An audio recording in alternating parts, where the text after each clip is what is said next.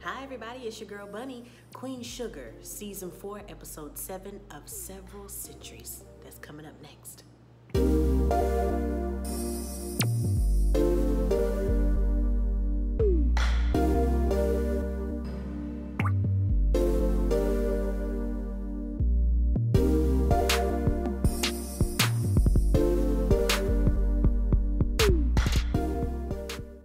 So the first scene opens up with Nova. She is getting out of a vehicle, being escorted. She gets out, she takes off her jacket. There's an assistant that gets her jacket and she walks up to the door and you see that she's being escorted somewhere special and we don't know where yet. So she meets up with a young lady and we figure out that it is a producer of a talk show that she is about to go on. And as she goes into the building and gets into the green room, the producer says, hey, you know, for the longest time you thought your genealogy was such and such, but we've actually done our own testing and our own research, and we want to be able to reveal this on the show only if we have your consent. So she tears up and immediately before she can go any further, she says, I do not consent with this. That producer turned around and went into her earbud and said, she didn't consent. We got to move on to something else. Okay, thank you. And that's the end of that. So Nova goes on to the television show, and as typical entertainment fashion, she goes on there, and just when the host loosens her up and gives her a chance to relax, talking about the book, they reveal her genealogy anyway. So the host says, you know what? For the longest time, you thought that you were the last lineage of your mother and that there are no females that carry this name, but we have found otherwise. The host proceeds to tell her, your mother had a distant cousin, Martha Lavoisier, and she lives in Louisiana. She's alive, and she's able to talk to you. She's not on the show. She said she didn't want to be on the show, but we wanted to let you know that. And, you know, you would think that Nova would be upset, but she seems to be pretty happy about it, and she says, wow, I'm glad that I was wrong, and pretty much she's happy that her mother has a distant cousin that's still alive. They say a picture means 1,000 words, and I don't think Miss Martha from that photo looks too jolly. She looks kind of deceptive, and the fact that they had to dig and search for her kind of makes me suspicious as the viewer. Maybe Martha wasn't too friendly. Why would her mother never mention her cousin? I really think that's foreshadowing, and just maybe with this book, Martha may come back with some dirt. We then see Charlie. She meets up with the only female that sits for the St. Thomas Council, and she's meeting with her just to talk with her. And she doesn't seem too pleased to speak with Charlie because she reminds her, hey, at one point you were rocking and rolling with the Landrys. You had some shares and you've done business with the Landrys. Why should I work with you? Why should I even trust you? And Charlie says, okay, I understand why you may have that judgment. I get it, but I found them out and they're not exactly what I thought they were, and I need you to help me figure out what's going on with this highway.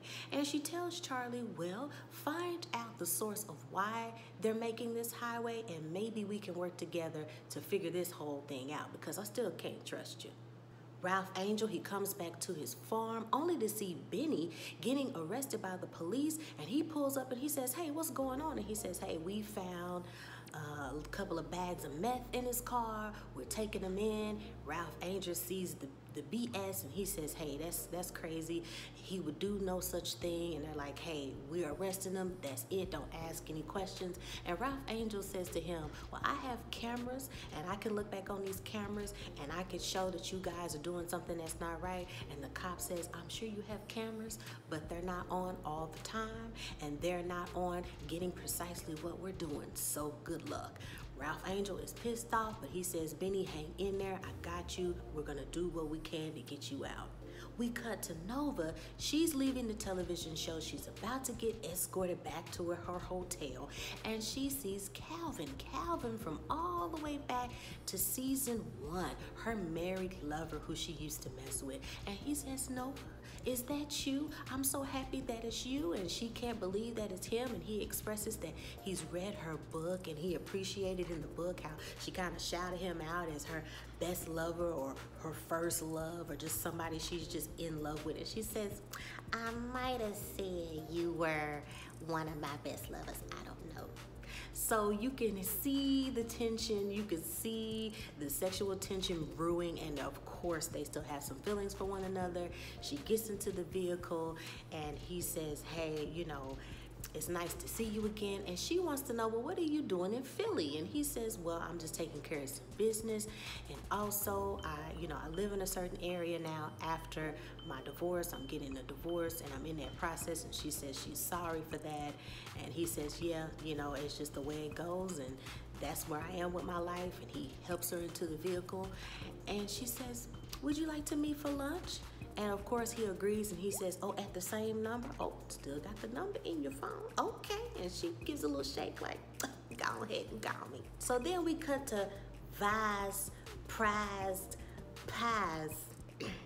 That long title. So we get to Vi's restaurant. She's closing up the shop with an employee. They're wiping everything down. And Vi makes the remark and saying, man, I sure do miss Hollywood being here. I didn't have to put up with certain foolishness.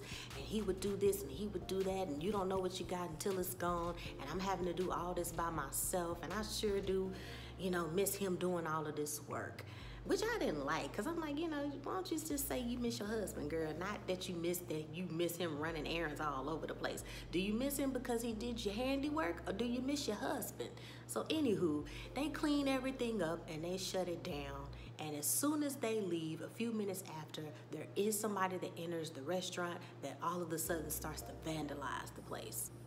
Her and the employee arrived the next morning to come to the restaurant to see it completely vandalized and messed up. And the employee is saying, oh, let's call the police. And also don't forget to call Hollywood so you can tell them what's going on. Vi reaches to get her phone and she proceeds to call Hollywood and something stops her. And she doesn't call him and her employee says, well, Vi, why aren't you calling Hollywood? And she says, you know what? He's visiting his mother. I don't want to disturb him. He's spending time with his mother that's getting older. That's quality time. I don't want to mess with him. I've done with this before. I've dealt with this before, so I don't want to mess with him. On the other side of town, Darla is at work and it looks like she comes back from a break or from wherever, and she goes back to her desk, and before she gets to her desk, she sees a huddle of people snickering and laughing and looking over their shoulder. And when she gets to her desk, she sees Nova's book face down, and when she picks up the book, it's actually on her chapter, A Falling Star. So she already knows that they've read the book or read excerpts of the book, and they're talking about her, and they're making it very plain that they know it's her by laughing at her and looking at her deceptively.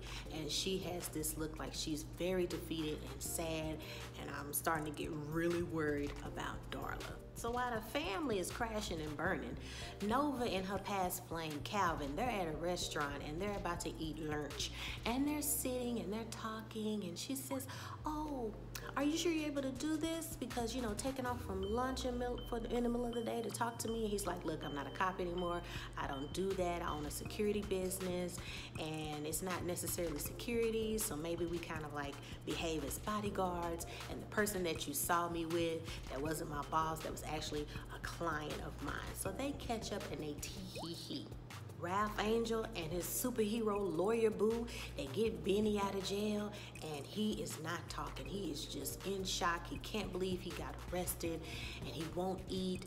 And Ralph Angel said, come on, man, you gotta eat something. I'm kind of worried about you. When I was in a situation, I wouldn't eat or drink nothing. You realize everything gonna be okay, man. You gotta pull yourself together.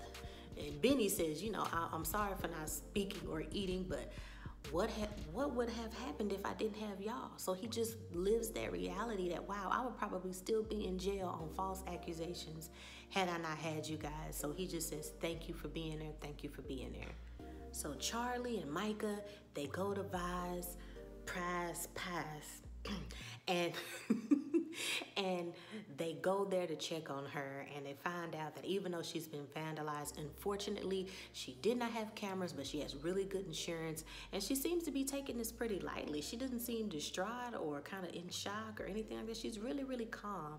And so Charlie asked her, like, are you okay? Because you're taking this very lightly. And Vi says, this has happened to me before. And Charlie says, this has happened to you before. You've had something vandalized? And she said, yeah, my ex-husband, he vandalized my home. And I knew how to get back on my feet then. And Charlie says, hey, what is really going on? You know, are you in Hollywood okay? And she says, Hollywood and I are okay, but I feel like I'm pushing this man away. I said that in the last review. I had that feeling, but she says, you know, my doctor said that I might have PTSD because I'm suffering trauma from things that happened to me in the past, and that's what's going on with me. But Hollywood's okay. I just feel like I haven't been communicating with him because I need to get my stuff together, and it's stuff that I'm dealing with on my own. So as she says that, Ralph Angel comes to Vi's Prize Pies and Dinah. That's a long title. And he comes there and he sees Charlie and Vi talking, and Vi says, hey, you two go and talk. I'll be okay. Let me do what I do. So they go to the side and Charlie says, hey, Ralph Angel, I need you to look at something. So Charlie is able to work with somebody that can get footage from a pharmacy that's from across the street that has camera footage that can maybe give them some information about who vandalized Vi's Prize Pies and Dinah shop, so they can find out what's going on.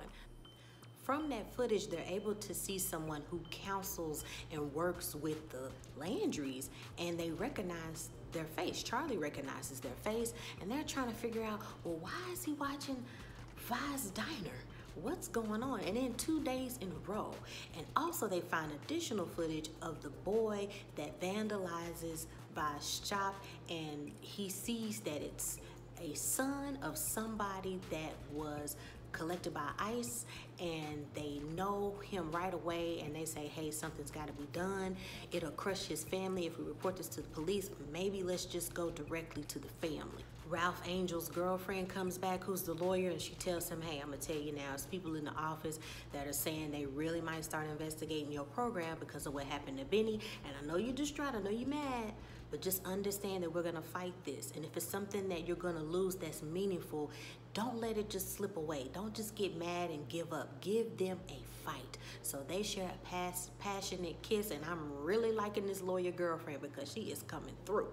We pan to a scene where Charlie is talking to Joaquin's family, the young boy that they know for a fact that's him, and he vandalized the place, and she's telling him, hey, we see you on the footage, we see you on the tape, we just want to know why, what's going on, because the reason why you vandalized the shop isn't making any sense. So he tells Charlie that basically someone approached him about vandalizing, and at first they offered $500 and he said no. Then they proceeded to threaten and say, hey, we can do things to your family, and they started naming names, so he knew that they knew who his family was, so he didn't want to take any chances, so he went ahead and vandalized the shop because he was afraid for his mother, he was afraid for his family. So Charlie shows him the picture, and it's a picture of the guy that was taking photos of Vi's shop across the street at the pharmacy, and she says, hey, is this the guy? He says yes. She says she still doesn't understand why he would approach him to vandalize the shop, and the gentleman says that this is the same guy that owns a particular company. He tells her that this same gentleman was in my community and around my church talking to people trying to buy land, and he gave him a card called Old World Energy. That was the name of the company, and he believes that this company may be fracking. So Charlie, she takes this information and she goes to the gentleman that is of the Landry family, who she's been talking to for the past 2 seasons. And she tells him, she says, look, I know what you're doing, and I just want to let you know that we have information on Old World Energy. And she has this folder, and she turns it around to show the company logo, and he looks like a deer in headlights, and he's like, look, it's not about black and white, it's about money. And what we're trying to do will give us natural gas, and we're trying to get to that land, and the Landrys picked a side, and you need to pick a side. And that's what we're doing. I mean, I hate that you had to find out that way. Charlie gives him that folder, he opens it up, and it reads the word thanks in quotes, pretty much telling him, thank you for confirming this information that I thought, and that I'm not assuming, and that you're giving me straight facts, so thank you, and by the way, get out of my office. Darla meets with the gentleman she's been dating, and I've always had bad feelings about him, but this scene confirmed maybe he is a helpful person, because you know, two addicts together, sometimes that's not a good thing. If you've seen The Corner, The Wire, any HBO any HBO series that's based on real crime, you know, you start to think, hey, you don't get two people together that's been down that road. But anywho, she comes to him and she tells him about what she experienced at work and how people are taunting her about her past. And he says, look, don't let this be the setback. I'm afraid for you. You might need to call your counselor, because I know I'm talking to you, but right now you need to go somebody that you can trust, you can go into further detail with. Darla says, look, I'm not weak, I'm just angry. I just wanted to talk to you. So he says, all right, I'm here if you need to talk. Keep your head up, just be strong, and don't let that get to you. Charlie brings Joaquin to Vi's diner, and she says, hey, this is the boy who damaged and vandalized your shop. He talks with Vi and he tells her, look, I didn't mean to do it. I was just afraid for my family's safety. And she says, just stop. Stop trying to explain yourself. I'm angry with you, but we're going to do this the old-fashioned way. To make this right, you're going to come in here a few times a week, and you're going to clean, and you're going to help me rebuild this place and get it back to where it was until I feel that you've paid that off. And they made a deal, and she kind of gave him that little smile, like, all right, I'm giving you this chance. They walk out of her office in the diner and they see people of the community. They're helping to clean up, and she's just so happy that people have come to donate their time to help her with her diner and to clean up.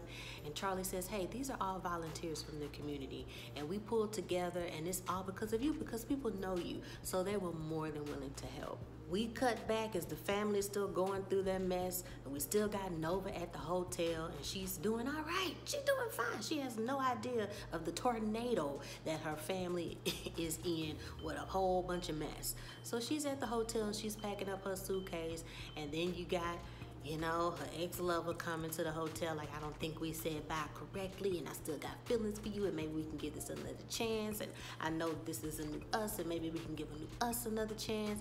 And Nova, she says, hey, I thought about that. I still have some feelings, but I just don't think it'll work out. That was the end of that. Whoop-de-whoop. Charlie goes to the area where she's campaigning, and they decide with a lot of volunteers they are doing a silent protest.